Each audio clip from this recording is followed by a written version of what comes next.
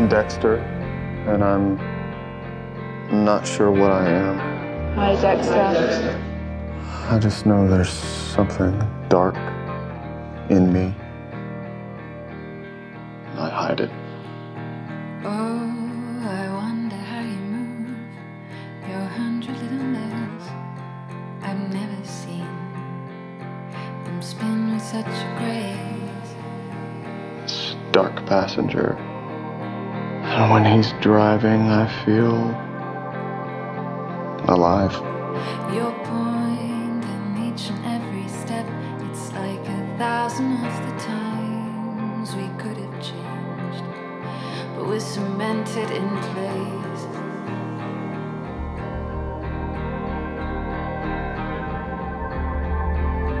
Give me Adorakia.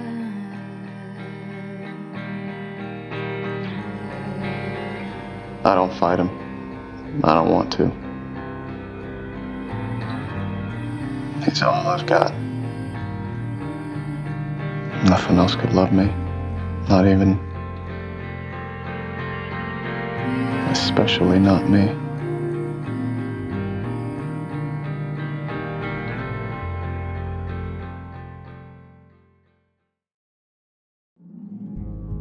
Dexter is not a show about a killer trying to kill. It isn't about him trying to get away with his crimes. Rather, it's a deep look into a man trying so desperately to fit in despite the monster he is on the inside. It's a show about a man trying to overcome his demons and form real meaningful connections with the people around him.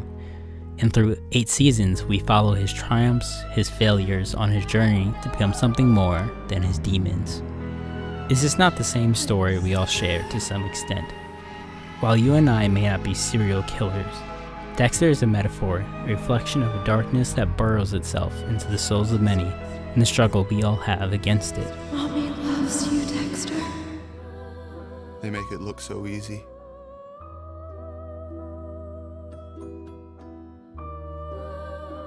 Connecting with another human being. It's like no one told them it's the hardest thing in the world.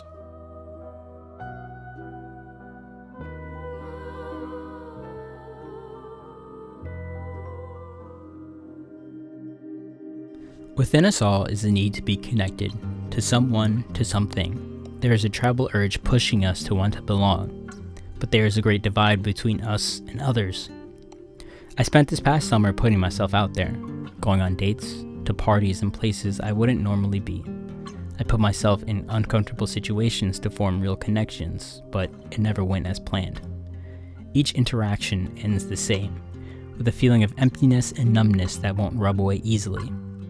It's hard for me to connect with others and speak with them beyond small talk.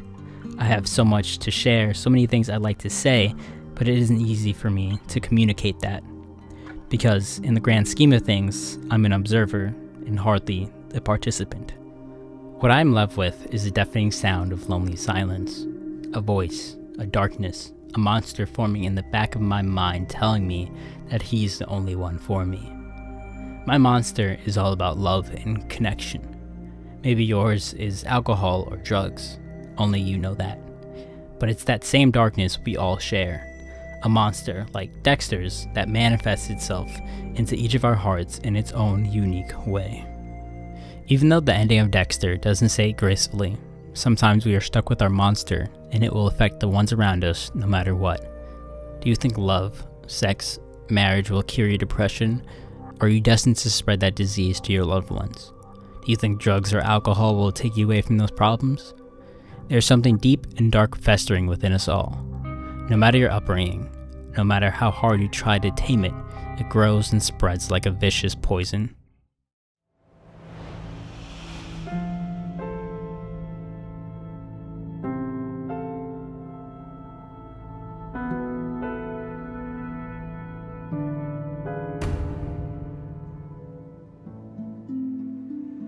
This is their future, Dexter. We both know it's inevitable. No. Arthur abandoned his family. I would never do that. Arthur left his family too late. The damage was already done. You can still save your family.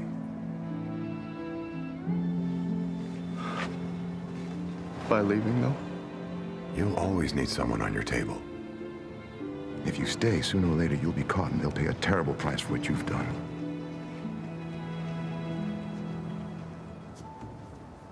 Because long after you're executed, they'll still have to go through life with your name branded across their foreheads. In the end, Dexter realizes that no matter what he does, he is doomed to affect the ones that he loves. He couldn't stop Rita and Deborah from dying.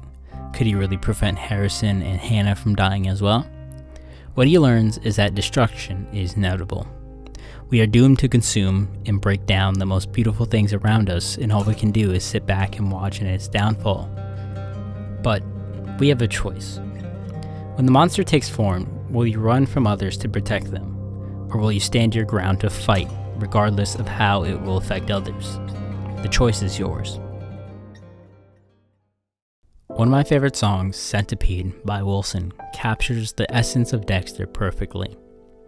As the singer states, "Oh, I wonder how you move your 100 little legs. I've never seen them spin with such a grace. Your point in each and every step, it's like 1,000 of the times we could have changed, but we're cemented in place. We're strangers in the excess, we're not like the others here. Oh no, won't you stay the night dear and tell me I belong? Give me ataraxia. 'Cause it fills, you fill me a little, then straight through the bottom, we're all faking something." In the context of others, we all put on a performance to some degree. We're all faking something. The perfect boyfriend who isn't in love, the studious and obedient child who wants to act out, the class clown that's really just seeking attention. In the case of Dexter, he tries to be anything but a serial killer. He found that love and acceptance in Hannah, but is that love worth her getting hurt? Maybe not. In the end, we are all searching for that one chance, that opportunity to be who we truly are. Like a centipede, we all dream of moving so gracefully, without thought, without delay, and acting as who we truly are in the arms of someone we truly love. Ataraxia is defined as a state of serene calmness.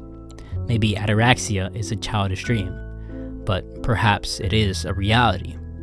We march onwards unto an unknown future trying to capture that serene calmness, either in the arms of a dearly beloved or in the silence of our own loneliness. There's the ultimate question of whether or not we are deserving of the happy ending, whether or not we are deserving of a love despite the horrible things we have done. You can wait your whole life for an answer, but I promise it won't come, because at the end of the day, the choice is all yours.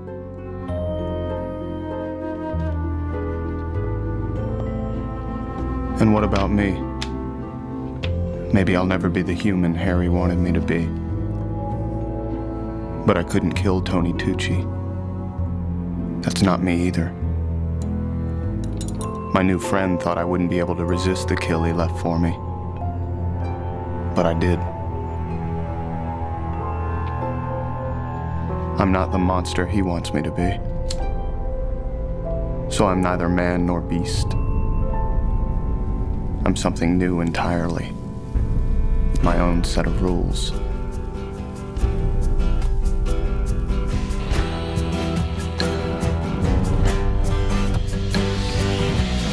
I'm Dexter. Boo.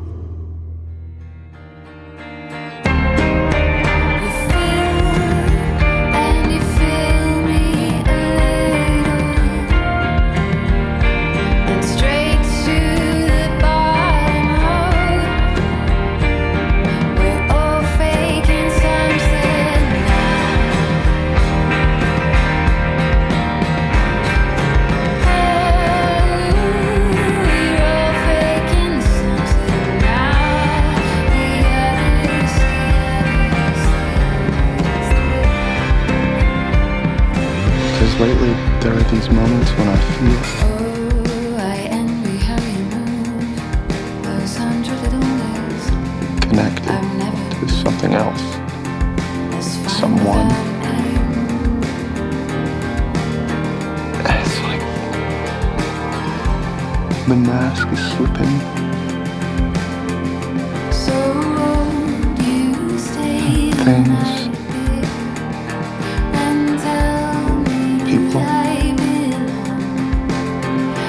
never mattered before are suddenly starting to matter.